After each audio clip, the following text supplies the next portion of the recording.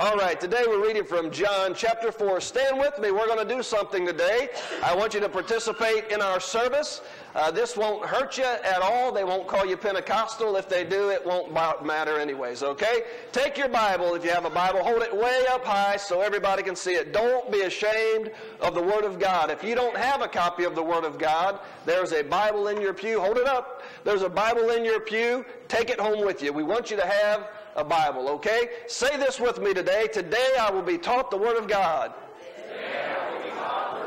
It is a lamp unto my feet and a light unto my path. Amen. Don't that sound good? Amen. Let's read this passage of Scripture today. John chapter 4. It's a long passage, verses 5 through 15. But I want to read this and you follow along with me in the Word of God. The Bible says this.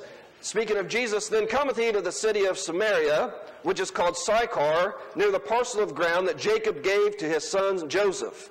Now Jacob's well was there. Jesus therefore, being wearied with his journey, sat thus on the well, and it was about the 6th hour. There cometh a woman of Samaria to draw water. Jesus saith unto her, Give me to drink. For his disciples were gone away unto the city to buy meat.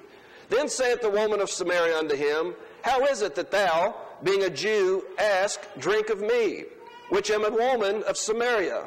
For the Jews have no dealings with the Samaritans.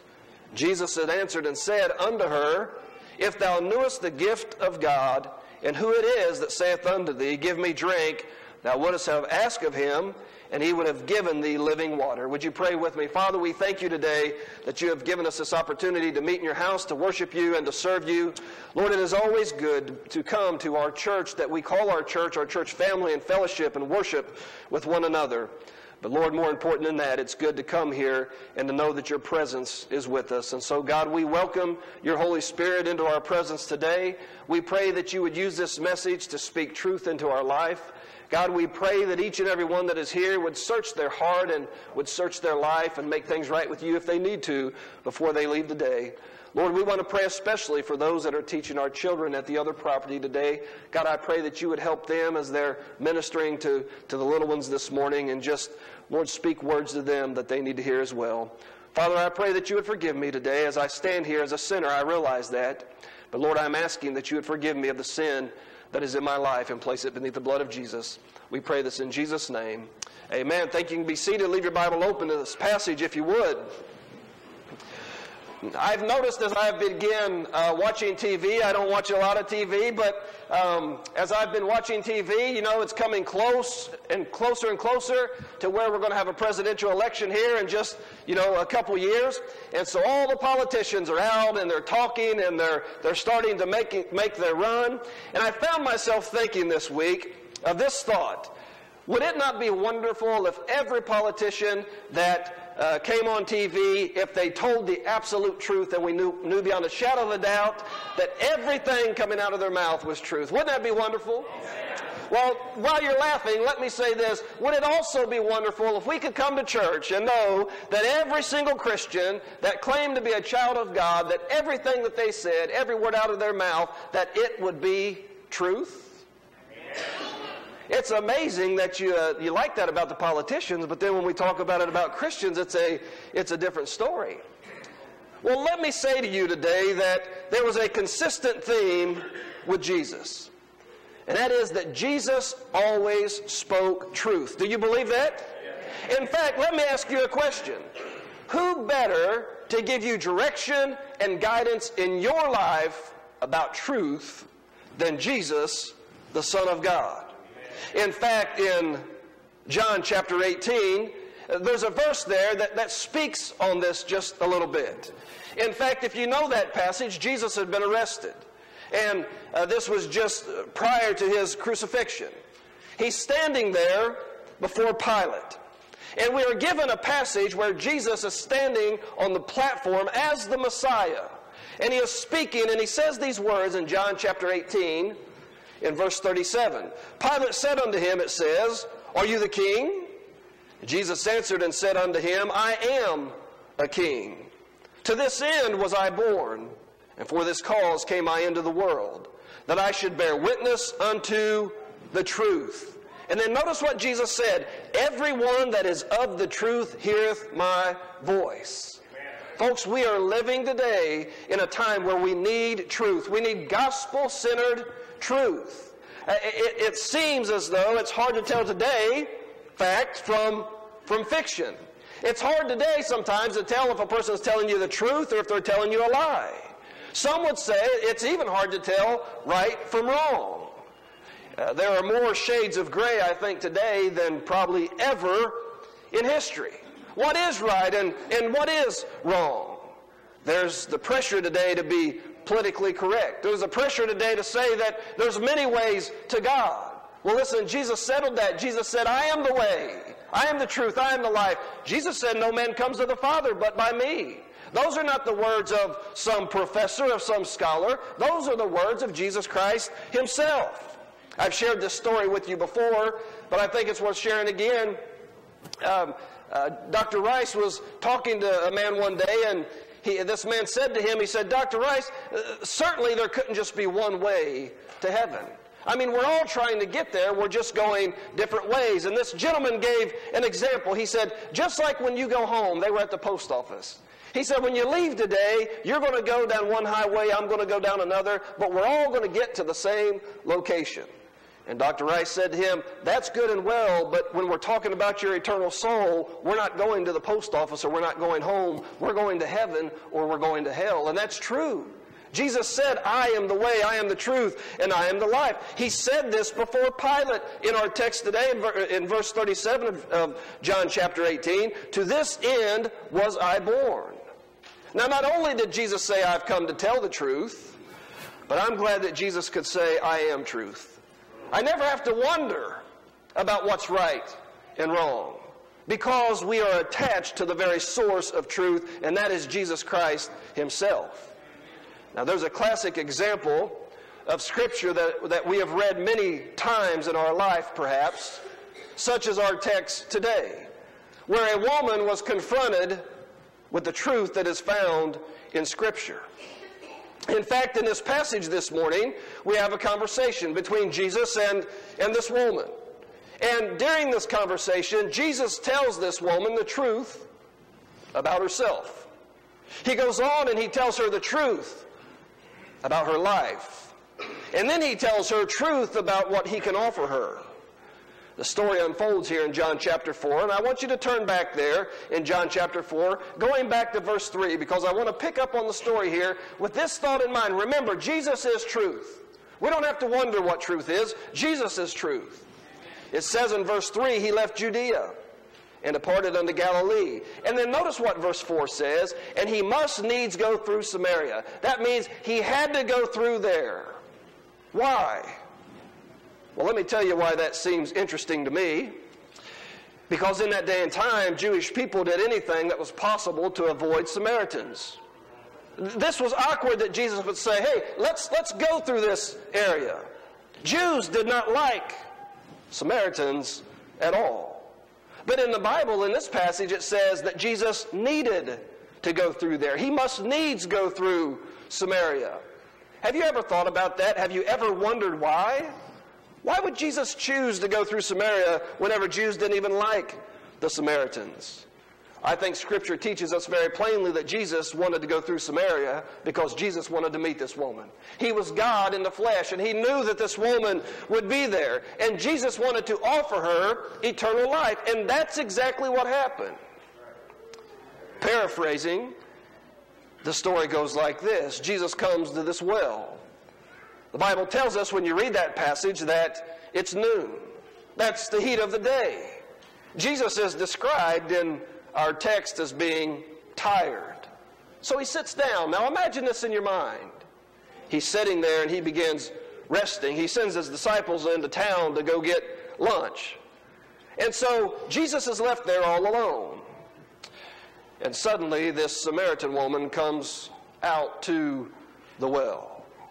Now, we need to understand a few things, and by saying that, what I'm talking about is the situation of this woman. She's coming out at noon, the hottest part of the day, and she's coming by herself. Listen, here again, in that day and time, and especially in that culture, a woman would not do that. For one, it would be dangerous to come alone to the well. She could have been taken, she could have been murdered, she could have been beaten. A lot of things could have gone wrong. You would never go alone as a woman going to the well for security reasons also.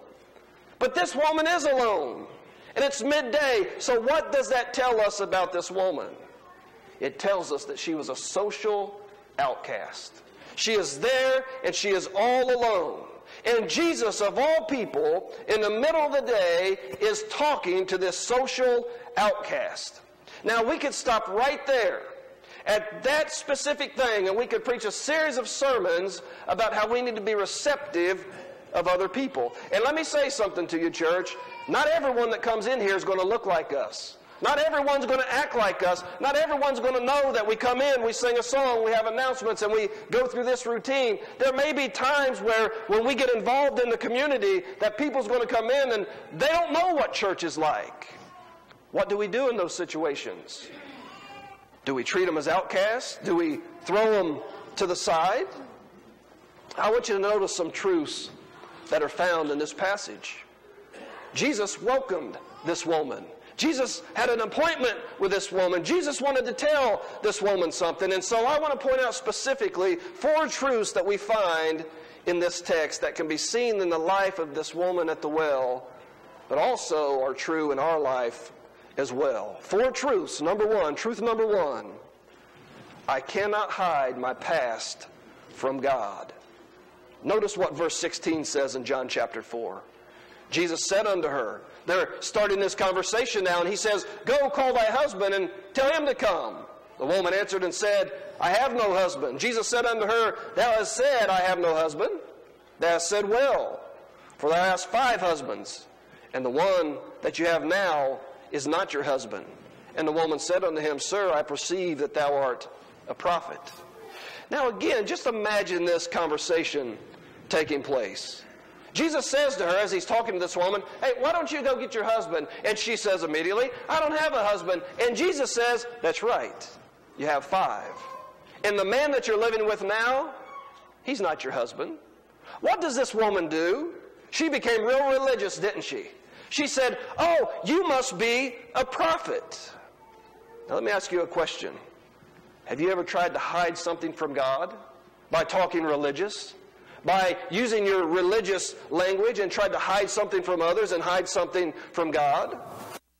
Why is it that we as Christians sometimes believe that we can smuggle our sins past God?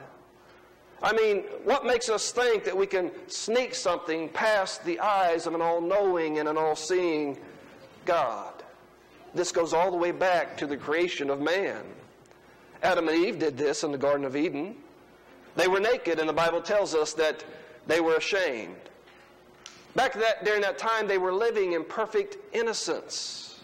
But they disobeyed God, and what happened? That sin led to shame. Listen to me, church. The truth is, I can't hide my past from God. I can't hide my sin from God. And you know what sin will do? Sin will always bring shame in your life. You can pretend that it's not there, but sin always brings shame into your life. And do you know what shame leads to? Shame leads to secrets. Shame leads to us hiding things in our life. And secrets make us feel like we have to cover up. We have to tell one story to cover up this story, and it's all a result of sin. Now, there are some common things that we do when we sin, that all of us do. Number 1, we try to ignore our sin. A second thing we do is we try to give in to our sin. This woman here, she could have been truthful. I mean, why didn't she just say, yes, Jesus, you're right. I have 5 husbands, and I'm not living with my husband now. Why did she not say that? Because there's something in our human condition that says, don't open up to anyone, don't confess anything, even to God. And she would rather lie than tell the truth. Do you know the sad reality is we all have secrets that we don't want anyone else to know about? And if you don't think that that's true, how would you feel this morning if Jesus walked in today and one by one he called us up on this stage, and right here on the overhead he began to list all of the things in our life that he is not pleased with? There's not one person sitting here today that would say, I'll go first. Call on me, Jesus. You can examine my life. The truth is, we try to hide our sins from God, and that's exactly what this woman was doing. She wanted to be religious and say, oh, you must be a prophet, and talk about religious things. And in fact, that's really what she goes on to do. If this Bible story teaches us anything, I think it teaches us that God knows all about our past. But he also knows what's going on in our life today. Truth number one, remember this, church, I cannot hide my past from God. God knows who we are. God knows all about our sin. We can't cover that up. We can hide it from each other to an extent, but we'll never be able to hide who we really are before a holy God. Now here's a second truth I want you to see in this passage. Secondly, Jesus knows all about me, and he still loves me. Isn't that good news? Even though I'm a sinner, even though I have a past, even though Jesus knows all of that, this woman fit that category. Jesus didn't cast her out. Jesus loved her. Look at verse 23 of our text. It says, but the hour cometh, and now is, when the true worshipers shall worship the Father in spirit and in truth. For the Father seeketh such to worship him. God is a spirit, and they that worship him must worship him in spirit and in truth. Now notice verse 25. The woman said unto him, I know the Messiah cometh, which is called Christ. When he is come, he will tell us all things. Jesus said unto her, I that speaketh unto thee am he. Just imagine that scene. She's talking to the Son of God. He is saying to her, she's saying, I know the Messiah is going to come and he's going to tell us all things. And Jesus looks at her and he says, I am the Messiah. Can you imagine how that poor woman must have felt? After he just said, I know you have 5 husbands, and the man that you're living with is not your husband now. You see, the reason that we try to hide our sin from God is because there's something in the human condition that says to us, if God knows who I really am, God will not love me. And friends, I want to tell you that could not be further from the truth.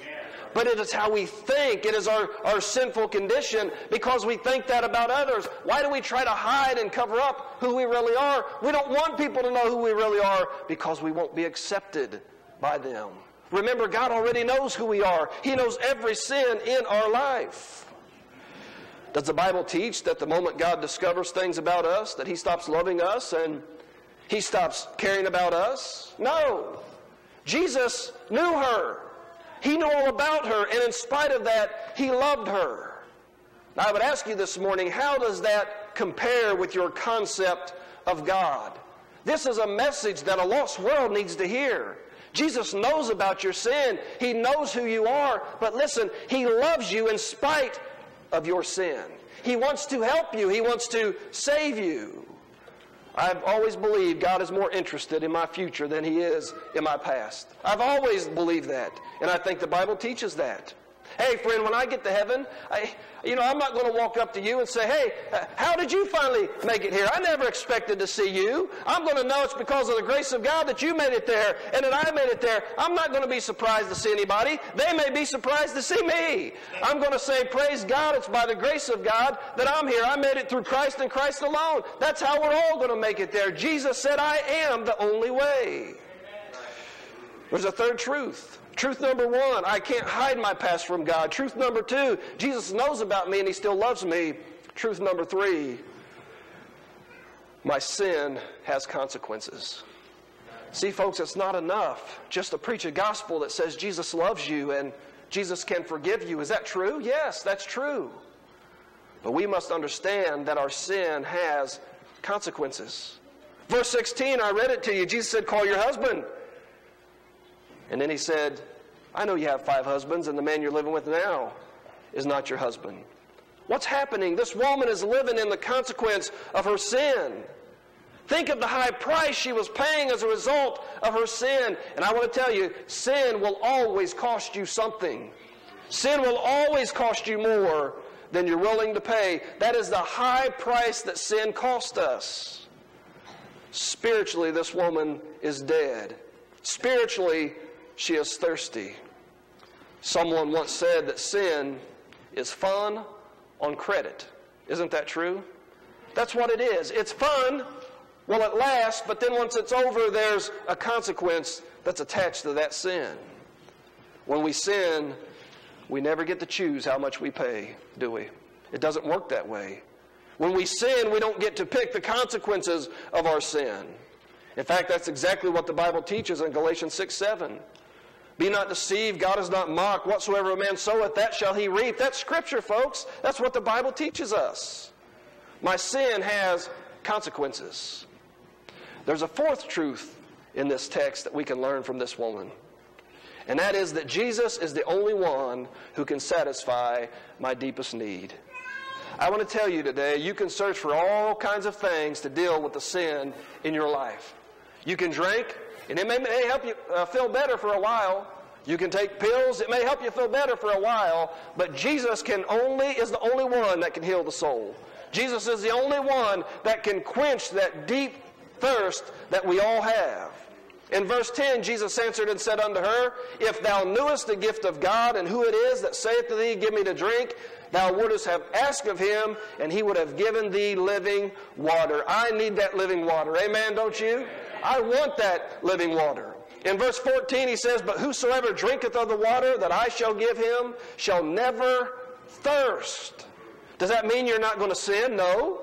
Does it mean you're not going to have problems? No. But listen, I wouldn't trade my Christianity for nothing in this world, to know that Jesus is with me, that he can give me the peace and the hope that I need in my life at all times. All through Scripture, we are described as being thirsty. Think back to the psalmist, Psalm 42. As a deer panteth after the water brook, so panteth my soul after thee. Are you thirsty for the things of God? Isaiah 12:2-3. Behold, God is my salvation. I will trust and not be afraid. For the Lord Jehovah is my strength and my song. He also is become my salvation. Therefore with joy shall we draw water out of the wells of salvation. Sound familiar? Jesus said in Revelation 21:6, And he said unto me, It is done. I am the Alpha and Omega, the beginning and the end. I will give unto him that is athirst of the fountain of water of life freely. Do you notice that this woman represents people just like you and I? It's easy to look at her and say, yeah, but this was not a good woman. Well, listen, because of sin, we're not good people. She represents us in the fact that she had a void in her life. She represents us that she was searching for something more. Now let me ask you a question, a practical question I want you to think about before we leave this morning. When was the last time that you were able to peacefully put your head on your pillow at night and feel free? No shame, no guilt, I'm free, I am forgiven, I am right with God, I know that God is pleased with my life. I can honestly say the times in my life where I've laid my head on my pillow and I've prayed and I know that I am right with God, it is the most peaceful feeling that a human being can ever experience. And if you've never experienced that, you cannot experience that apart from God's Son, Jesus Christ, that provides salvation for us. It's always amazed me that as I look around and I look at religious people, I look at church people, I think to myself, if the church knew me the way that God knew me, what would they think about me? If I knew you the way that God knows you, what would be my opinion of you? Well, here's the thing. Aren't you glad I'm not God? Aren't you glad I'm not your judge? I'm glad you're not God and you're not my judge. I'm glad I have a holy God that I can go to and say, God, forgive me of my sins. I'm trusting you as my Savior. I want to live for you. And when I humble myself before God, God will forgive me of my sins. Folks, we can't hide our past from God.